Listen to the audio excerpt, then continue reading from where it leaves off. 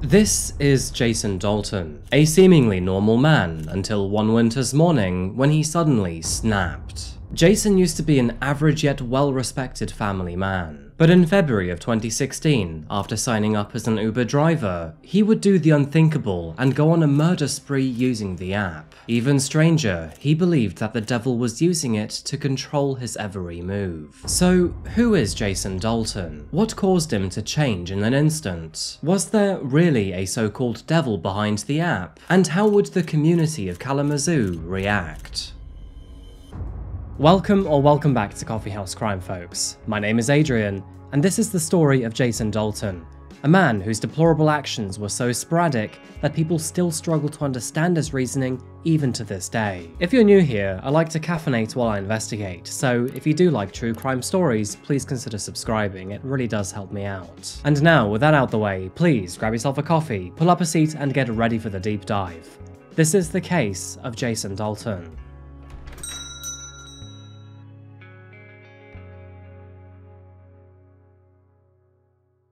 Welcome to Kalamazoo, Michigan, folks. Found in the southwest region of the Great Lakes state, Kalamazoo is a vibrant city with a rich history. It is well known for its prominence in education and the pharmaceutical industries, and has many local breweries that produce a variety of beers. Interesting fact, but this city was initially called Bronson after one of the first white settlers in the area. However, after years of bad behavior, he was chased out of town, never to return again. And that is when the townspeople renamed it to Kalamazoo to better reflect its Native American heritage. Oh, and by the way, the reason that most pills nowadays are easy to swallow is actually because of Kalamazoo. William Erastus Upjohn invented easily digested pills, and this colossal discovery led to the development of a pharmaceutical industry which now bears his name. The city of Kalamazoo is often celebrated for its dedication to the arts, evident in the numerous galleries, theatres, and cultural events throughout the year. Its natural beauty is complemented by parks and many recreational spaces, including the Kalamazoo Nature Center and the Calhaven Trail, providing many opportunities for outdoor activities. Overall, Kalamazoo embodies a harmonious blend of history, culture, education, and natural splendor, making it a distinctive and inviting community. But in February 2016,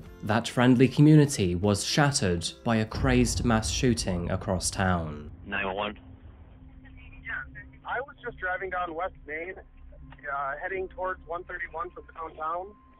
There was a man going roughly 70, 80 miles an hour, weaving in and out of both lanes of traffic. Where did they shoot at? County emergency. Yeah, hello, I need a ambulance police at 5111 High Meadow Drive. Please hurry up, somebody shot, fire shots. She on the ground, I don't know if she hurt. Okay, ma'am, give me the number again. 5111 High Meadows Drive in Savannah Trace Townhome. Okay, so female's down, she's been shot. Don't move. Don't move. Okay, where's the person that shot her? I don't know, the car sped off, please. Oh, Kalamazoo County 911. Hi, we just drove by the Kia. What road are we on? 94 Business, and a guy just shot some people in the parking lot. Kalamazoo County 911. I'm at the Kalamazoo Crackerbarrel, and there's been gunshots in a car. 2 cars have been shot up. There's 3 people in one car, and one guy is not moving. On the night of February the 20th, 2016, a spree shooting occurred at an apartment complex, a Kia dealership, and outside a Cracker Barrel restaurant. The town abruptly became aware that a crazed killer was on the loose, and with these shootings occurring over the course of several hours, nobody knew if it was over. Several calls were made to 911 during that time frame while the situation developed. It was eventually learned that the man behind these shootings was an Uber driver of all people, fleeing the scene every time. In the end, 6 people would lose their lives with 2 additional injuries, and dozens around these crime scenes were left shocked beyond all measure. But the gruesome details behind this story would not end there. The man who was behind all of this appeared to be delusional, and claimed that the Uber app was controlling his every move. The man's name was Jason Dalton, and although he did appear to be an average bloke, that sentiment could no longer be said. And so, with all of this in mind, let's dive into the world of Jason Dalton.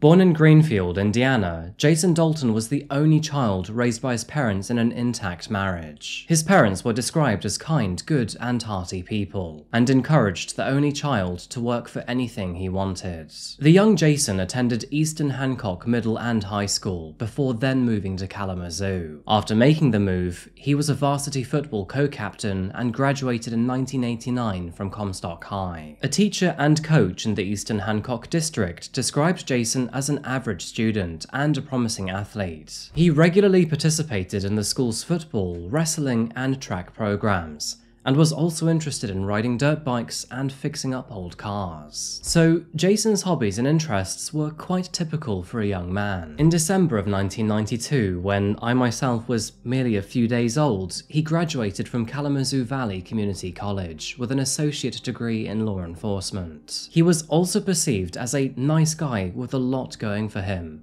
a far stretch from where he would eventually end up. After meeting a local woman named Carol, the two married in 1995 and had a happy relationship together. So much so that they welcomed 2 children into the family in 2001 and 2006. Jason was the type of guy to be cordial with people, but was not necessarily outgoing. He barely went out of his way to make friends with people, and this introverted behavior would deepen into his adulthood. Unfortunately, Jason's degree in law enforcement would not ever materialize into a job. According to an old friend, he had tried to find a job as a police officer in Michigan or any nearby states, but unfortunately, he wasn't able to find any open position that would take him. Furthermore, he had no interest in moving far away to find a police job, and with him wanting to remain in Kalamazoo, he decided to study auto bodywork at Wyotech instead. Following a change in his career path, Jason would work at a BMW office in New Jersey, this allowing him to get multiple jobs as a mechanic through the years. In his late 20s, Jason found his calling in the world of insurance, and knowing auto body work very well helped him in this new profession. Moving forward, he would eventually be contracted to other companies as an independent insurance adjuster. In his spare time, Jason would shoot targets or clay pigeons, and apparently he would shoot for hours at a time, sometimes all day long. Now, despite not having a big property, he would practice at home in his garden, and neighbors reported that these gunshots did sound like hunting rifles instead of automatic. But in the months leading up to 2016, subtle signs of instability began to appear. Despite being a mechanic and an insurance adjuster, Jason would regularly lose his temper towards customers. This included an incident in 2015 when Jason screamed at one of his customers over a dispute, and although things never became physical, it left the other guy absolutely traumatized. Another co-worker once saw Jason yell at a customer over the phone, slam the phone down, and then angrily pace around his desk. Apparently, Jason had previously been counseled over his aggression, but most of the time, Jason apparently was a very level-headed man. He loved his family, stayed out of trouble, and steered clear of substance abuse. According to him, he once tried marijuana in high school, but hated the taste of it. He also described himself as a social drinker and had no medical issues or head injuries. In 2016, Jason decided to join Uber as a driver. He wanted a new way to supplement his income, and had to drive great distances for his regular job anyway. To him, this was a good way of making 2 streams of income simultaneously. Following several background checks, he was finally cleared to begin work on February the 9th, 2016. And moving forward, he would run the app off his phone while he continued with his regular job, which took him all around the county. Instead of attending the classes created by Uber, he mainly taught himself how to use the app. But this also meant that he had no idea what some of the app's alerts and gestures were. To add to that, he didn't know how to use Bluetooth and didn't know what the notifications meant. In addition to this confusion, he never logged off the app when at home or even at night. He understood that he technically could, but just never did. As a result, the app would never let him mentally switch off. Apparently, this meant that the app often flashed at him in the middle of the night, preventing him from any proper sleep. In the days leading up to February the 20th, Jason's wife and close friends noticed that he seemed rather tired, depressed, and down. As an attorney would later put it, he didn't appear to be his usual gregarious self. Now, this tiredness could perhaps have been related to his inability to switch off from the app while he intended to sleep. But again, this was entirely in his control to change. Neighbors also reported him to be acting rather paranoid too. Throughout these days, he would constantly check on his guns and seemed to be a little more on edge than usual. Speaking of guns, on the morning of February the 20th, 2016, he travelled to a gun shop that he frequently visited.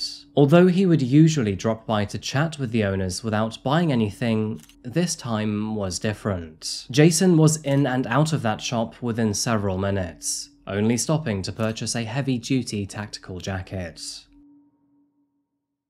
And this is where our story becomes very bizarre very quickly. You see, Jason claimed that on the same afternoon of him visiting that gun store, the Uber app suddenly took control of his mind and his body. After entering a silver Chevy Equinox, Jason also claimed that something entered the vehicle with him. This thing was growling at him and made him feel like he was on fire. And this is where it gets very, very strange. According to Jason, a bunch of unrecognizable symbols appeared on his app, and when he tapped them away, the devil's head appeared on his screen. He was in control when the app turned red, but when it turned black, he was a puppet to the devil. And apparently, the moment he touched that screen, the app turned black. And whether his confession was absolutely baloney or not, his actions in the hours ahead would have terribly grave consequences. 911? Hi. I'd like to report an erratic driver. Where? I was just in the car with him. He was my Uber driver, and he was weaving in and out of lanes, he sideswiped the car on West Main Hill. He was driving like 75 miles an hour down West Main. I got his license plate number when I jumped out of the car. Okay, what kind of car is it? It was like a Chevy Equinox. What color? Silver. He had a dog in the back seat. He was my Uber driver. Like I just wanted to report it because I don't want someone to get hurt. I understand what you're saying, but I need to know if you want to talk to an officer or if you want me to have an officer. You just be on the lookout for it. I just want to be on the lookout. And okay, thank you. Report to Uber because I don't think he needs to be picking people up. Okay, you're going to have to do that, sir, not us. All right, I can do that. Thank you. At 4:30 p.m, a local man named Matt Mellon jumped into an Uber. After spending the previous night out drinking, he was now ready to go collect his car. And after jumping into his Uber vehicle, he was greeted by his driver, Jason Dalton. Jason introduced himself as Mimi, and would also introduce his dog in the backseat of the car, which was rather unusual for an Uber driver. Although their drive initially began fine, Jason received a phone call shortly into the journey. He said he'd call them back before hanging up, but that is when his demeanor suddenly changed. Jason suddenly started speeding, sideswiping cars and driving over lawns and medians. He ran through multiple red lights, nearly taking himself and other vehicles out in the process. He began to scream his directions out loud, repeatedly telling his passengers, "This is my destination," over and over again. As soon as the vehicle came to a stop, Matt jumped out of the car as quickly as he could.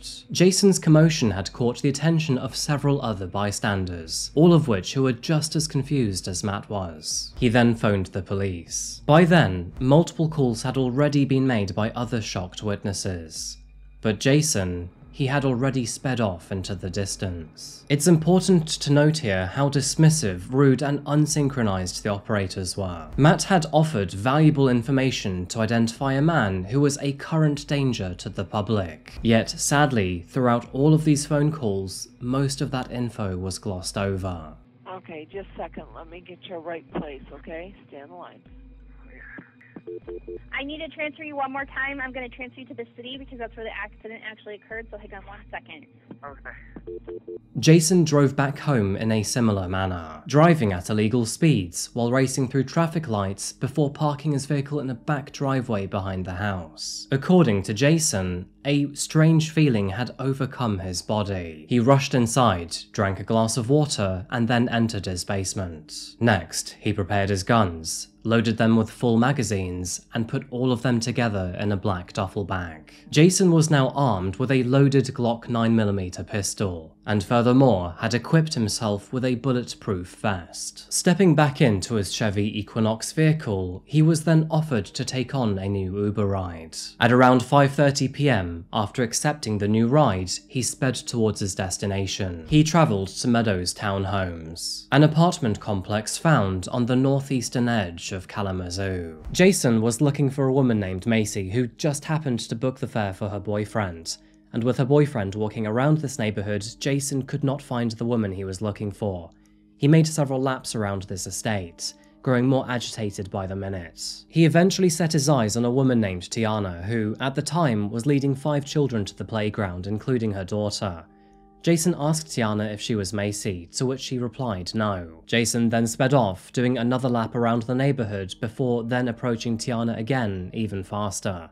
For the second time, he asked her if she was Macy. But before she could even respond, Jason had raised his gun to her face, and with his left hand still on the wheel, he unloaded his magazine in her direction. Tiana was shot multiple times, falling to the floor as she told the children to run. Now, fortunately, all of the children remained unharmed, but as for Tiana, she had several injuries that needed urgent attention.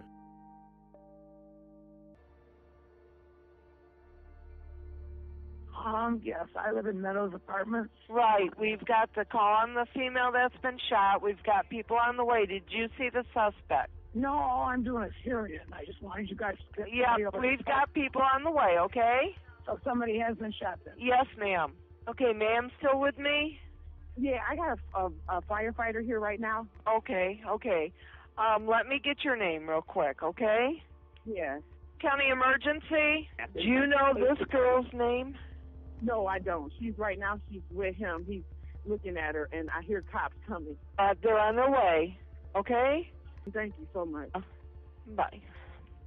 After unloading the entire magazine, Jason sped off towards his parents' home. He then called his wife to ask for the keys to the Hummer truck, which just so happened to be parked there. After arriving, he found his wife and children outside. Carol had no idea what was going on, but nevertheless began to grow worried. She sensed that something was wrong with Jason. She noticed his eyes were different, and that he was acting very, very bizarrely. Jason ran upstairs, grabbed his father's gun, and then gave it to his wife, who by now was clearly distressed and confused. He told them to stay inside and not leave the property, and after being unable to start the Hummer truck, he instead took Carol's HHR. Now, you might be surprised to learn that, after this incident, Jason returned to his job as an Uber driver and completed several rounds without any incident or fault. Under the disguise of a new vehicle and acting calmly, nobody had any reason to believe he was a dangerous suspect at large. Rumors of a rogue Uber driver began to circulate around town,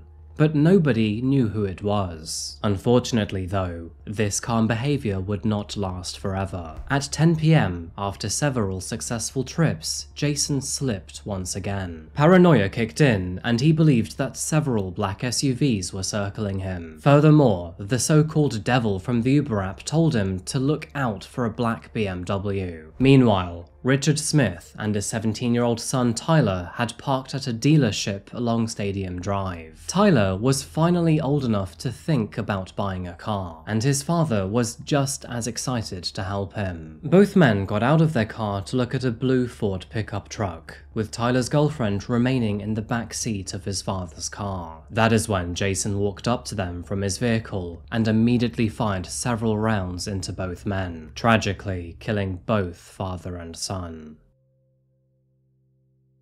Alexis watched as this man walked up to her boyfriend and his father and fired at both of them at point-blank range, and even after both of them had fallen to the floor, he continued to fire several rounds into them. Scared for her life, she hid behind the back seat, praying that she wasn't next. That is when she heard Jason circling the Range Rover and then trying to open the front door. Fortunately, the car's autolock mechanism had been activated, and with him no longer able to gain access, he walked away without ever knowing she was there. After waiting about 90 seconds, she crawled out of the Range Rover, went over to her boyfriend, who sadly had passed away, grabbed his phone and dialed 911. Meanwhile, others had already phoned the emergency services to report this unfolding tragedy. but sadly it was too late, for Jason had already fled the scene. 911, where's your emergency? Hi, we're on Business 94. We passed the Kia dealership, and we just passed with somebody shooting a gun at 2 people lying on the ground. Okay, the Kia dealership where? It's on Business 94 in Kalamazoo. We are pulled into the Burger King, which is a couple businesses down. There's a Tuffy Auto Center. I'm sorry, we're not from the area. Okay, so you're on Stadium Drive. Did you see who the person was that was shooting? No, I just turned because we heard gunshots, and there was a man standing there pointing a gun at 2 people lying on the ground. We could see the smoke from his gun and hear it as we drove by, and we just pulled in. I don't know, we're probably 150 yards from them. There's an SUV still sitting in the parking lot. All right, and you said the people are laying on the ground still? We can't see them. There's cars blocking our way, but the SUV that was parked there is still there. It's running with their brake lights on. The Kia is 4102 Stadium Drive. All right, ma'am. I'm going to go ahead and get an ambulance on the way. After returning to his vehicle, Jason continued to calmly accept Uber assignments. Despite this being his third wave of aggression, each one was becoming more violent and consequential. His dangerous ride with Matt was lucky enough to end without harming anyone. And although he had seriously injured Tiana, she was still alive. Tragically though, his most recent incident ended in the death of 2 innocent men, and his 4th outburst would be even worse. Shortly after 10:20 p.m, he made his way to the Crackerbarrel off of 9th Street, which is located around 5 miles away from the Kia dealership. After having a small issue with an unrelated Uber fare, he then approached a white van and shot a female driver inside. The driver, who was Mary Lou Nye, was a 60-year-old woman who had just finished a night out with friends. And as those friends, all located in another car, saw her get shot, they screamed out in shock.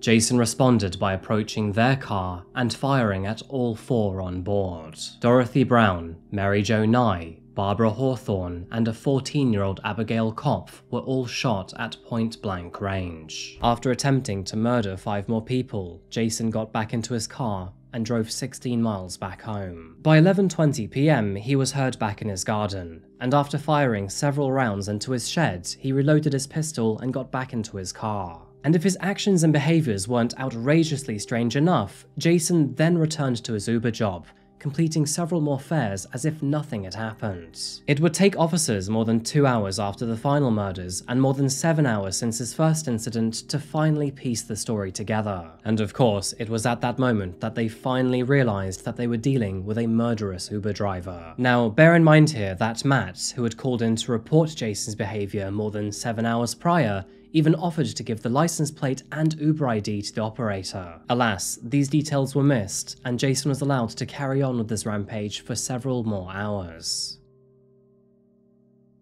After officers responded to both crime scenes, located about 5 miles and 20 minutes apart, it became apparent that they were likely dealing with a potentially active shooter. Witnesses claimed that the gunman was driving a dark-coloured vehicle, with some identifying it to be a Chevrolet HHR. Fortunately, the Kia dealership had recently installed a new surveillance camera. This was used to confirm Jason's description, and then relayed to all other officers in the area. But that didn't stop Jason from calmly completing more Uber assignments in the meantime. Shortly after midnight, he picked up and then dropped off 3 other passengers, before accepting another 4 just several minutes later. One of the groups even asked him if he was the shooter, to which Jason replied with no in a very emotionless manner. He then picked up another group of 3, before dropping them off without incident. Although most of them had a sneaking suspicion, none of these 10 passengers were aware that they were being ferried by an active spree killer. At 12:36 a.m, an officer who was currently on duty watched Jason as he dropped off those final 3 passengers. With concern and curiosity, he followed Jason's vehicle while requesting for backup. After around 2 minutes of stalking, he then flashed Jason to pull over. Although they had no idea how he would respond, Jason was calm and compliant after they asked him to hold his hands out of the window. Officers then approached his vehicle without any incident. opening the door to pull Jason out of his car. Police found him to be wearing a bulletproof vest and a fully loaded handgun. He was arrested without a fight, and although his reign of terror was now finally over, this was only the beginning for the world to understand why he murdered so many. 7 people were shot dead and several others wounded in the US state of Michigan on Saturday night.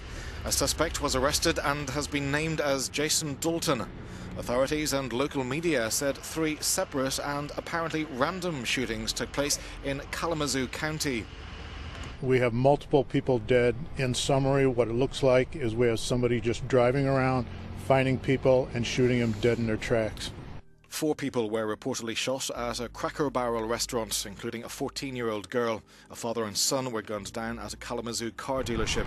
Police and the Kalamazoo Crime Lab were searching a house registered to the 45-year-old suspect. The local county sheriff's office reported a weapon was found inside his vehicle.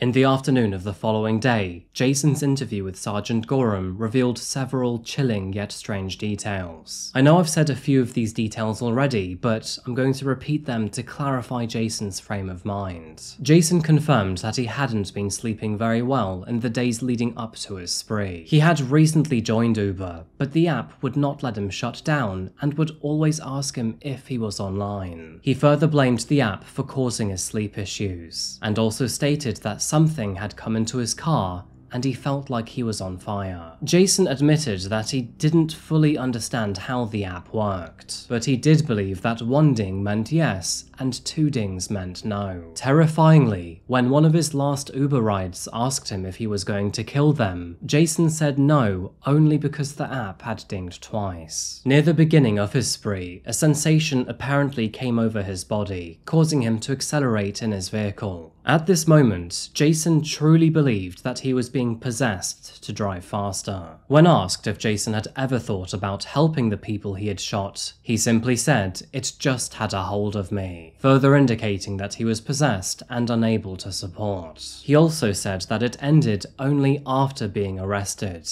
and that is when he came back to reality. Jason knew that his actions were wrong despite these statements. He confessed that he was aware that people would now look at him like a monster. He further added that he was sorry and saddened by his actions, and advised that he could not say any words that could bring closure. Is Uber UBER? Mm-hmm. You just recently been joined up with them. Yeah.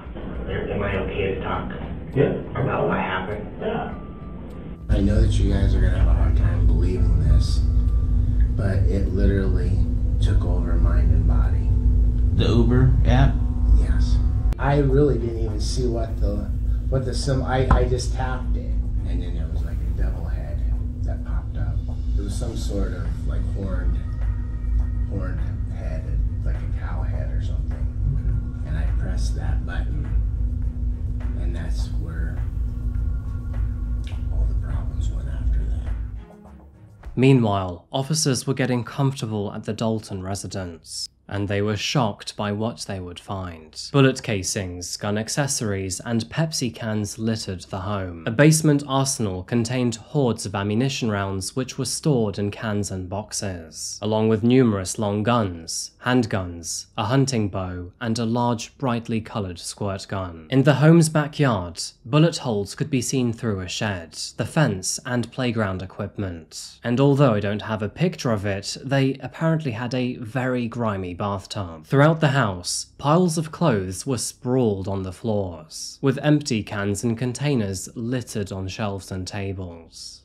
From these pictures alone, it is not clear if Jason's actions were premeditated or not, but what did become obvious is that he had far more firearms than the average American. And with the national average of 1.2 firearms per person in the United States, Jason was more than 10 times that figure at 17. With the city of Kalamazoo waking up to the terrible news, these details were not overlooked, and the community learned that they were dealing with 6 deaths and 2 injuries. Although Kalamazoo is known to have a higher crime rate than the national average, this was the worst incident to happen in recent history, and now all they could do was mourn.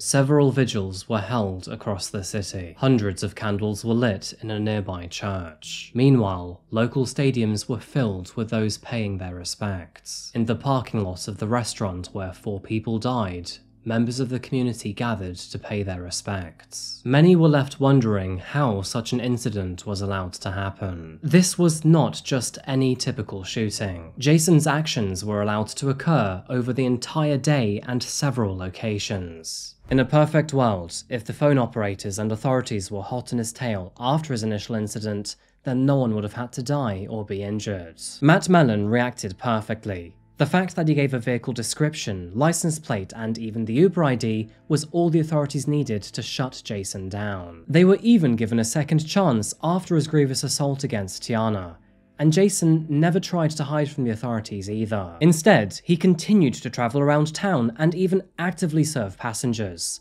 some of which even thought that he could have potentially been the shooter. I don't see enough talk about this, to be honest, because from account suspension all the way to heightened patrols, the authorities really did seem to miss every opportunity they had. And of course, these details left many, including some of his victims, both angered and confused. Now, we'll get back to Jason's psychological evaluation later, but the point that I'm trying to make here is that law enforcement's reaction simply wasn't enough. On February the 22nd, 2016, Jason faced arraignment on 16 charges, including 6 counts of murder, 2 counts of assault with intent to commit murder, and 8 counts of using a firearm during the commission of a felony. He was scheduled to appear in court for a preliminary examination hearing on March the 10th. On March the 3rd, he was also ordered to undergo a psychiatric evaluation to assess his competence to stand trial. Of course, with his story of the Uber Devil, evaluators had to ensure he wasn't insane. By April the 22nd, he was declared to be of sound mind, and his competence was confirmed by the Michigan Center for Forensic Psychiatry. On May the 20th, Jason appeared for a preliminary hearing to determine the sufficiency of evidence for trial. During these proceedings, he would sadly make several disruptive outbursts. This also interrupted Tiana Carutha's testimony, which just so happened to be caught on camera. And I saw a gun. Intimidator cars. No, they gave bags. These old people, they have these old black bags. They're called they're black. There's black bags that people drive around and look at them. It gets real like, hey, and it's time people look. And then that's when to tell people it's time to get to Temple. You need to listen to your attorney, right? Yeah, you need to get to Temple because you need to get going because it's called intimidator bags. You need to be quiet in today's proceedings, okay? Yeah. Being the first victim to his shootings, she was already uncomfortable to share a room with this man, and with him lashing out like this, she understandably relapsed. After being restrained and removed from the courtroom, he rejoined via video link from jail. The hearing resumed later that same day. Following a pre-trial conference on June the 6th, Jason's attorneys announced their plans for legal insanity defense. In response, another psychiatric evaluation by the Michigan Center for Forensic Psychiatry took place over the following 60 days. Although his trial was tentatively set for late September or early October, several evaluations and many disagreements delayed it for multiple years. Eventually, jury selection was scheduled to begin on January the 3rd, 2019, with opening statements beginning on January the 7th. However, in a surprise, on the day of opening statements, Jason pleaded guilty to all counts. Under those circumstances, Mr. Williams, what is the agreement? Your Honor, Mr. Dalton will be pleading guilty to all counts. In counts 1, 3, 5, 7, 9, and 11, he will be entering a plea to first-degree premeditated murder. In counts 13 and 15, he will be entering a guilty plea to the count as charged, assault with intent to murder, and he will also be entering a guilty plea to the associated felony firearm charges, which make up the even number counts in the felony information. Subsequently, on February the 5th, 2019, Jason Dalton received a life sentence without the possibility of parole, thus forever condemning him to a cell behind bars until the day he dies. Love is stronger than hate. Light is stronger than darkness. life is stronger than death. That victory is ours because of him who loves us.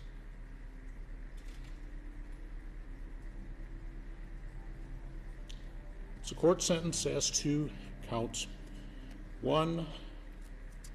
I have to go through each of them individually. Count 1, that you, Jason Brian Dalton, be remanded to the custody of the Michigan Department of Corrections and be sentenced to a period of life in prison without the possibility of parole.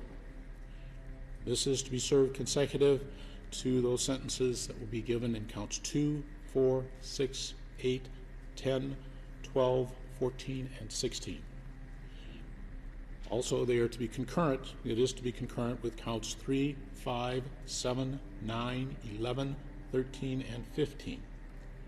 Since then, he has been incarcerated at the Oaks Correctional Facility. With Jason pleading guilty before his trial began, most of his psychological evaluations have not been released to the public, and so with that in mind, we aren't quite sure what he potentially suffers from. And although his initial health assessment declared him to be competent to stand trial, no further and more in-depth assessments have been concluded. It's worth noting here that Jason remained almost entirely emotionless throughout his confession, and was very matter-of-fact when he told the officers that the app was controlling him. Jason's main argument here is that he was under the control of the app, which does suggest he may have suffered from psychosis or prolonged delusions. What I find interesting is that Jason often flipped between periods of delusional murder and then being entirely calm behind the wheel, which directly contradicts these conditions. Furthermore, although Jason appeared to be acutely sad in the days leading up to the shooting, he did not suffer from chronic depression and had no history of poor mental health. So, did the devil have a hold of Jason? Was this psychosis? Or was this all just one giant excuse? Sadly, we have no idea, and although many would be quick to call him a liar, his actions really do not make any sense whatsoever. Although Jason did have the means and opportunity to commit these murders, no motive can be found. He had no heightened emotional connection to the victims, was not going to gain anything from their deaths, and had plenty of reason to simply not become a mass murderer. The only reason why he would do such a thing would be to gain fame and recognition after concluding that he was thoroughly done with his life, which, in fairness, is still a possibility. I want to end this video by repeating the weird delusions that Jason claimed to have had, because, quite frankly, I think it reiterates how insane his story sounds. Jason told officers that it would blow their minds if only they knew what he had gone through. He further explained how, when he opened the Uber taxi app, a symbol appeared, and he recognized that symbol as the Eastern Star. Jason also claimed that a devil head popped up on his screen, and when he pressed the button on the app, that is when all of the problems started. He said that the iPhone could take you over, and explained how you can drive over 100 miles per hour and go through stop signs and you can just get places. Basically, he described what it means to be a reckless driver in a fast car. He also told the officers that this devil figure who took over his body had a horned cow head, and that, furthermore, it gave him assignments throughout the night. Allegedly, this devil would take over his body until he was done. During his interrogation, Jason admitted that he felt bad for the victims. To add to that, he wasn't aware that some of them survived either.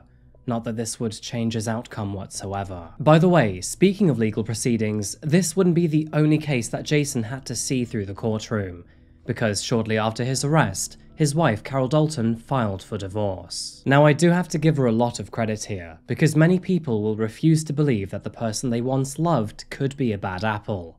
But Carol was very rapid in her decision. Now, in the weeks after the shootings, there was a rumor circulating that apparently Jason had filed a lawsuit against Uber claiming they had ruined his life, and furthermore, he was seeking $10 million in compensation. However, investigators later confirmed that this was fake, created by some low-life imposter.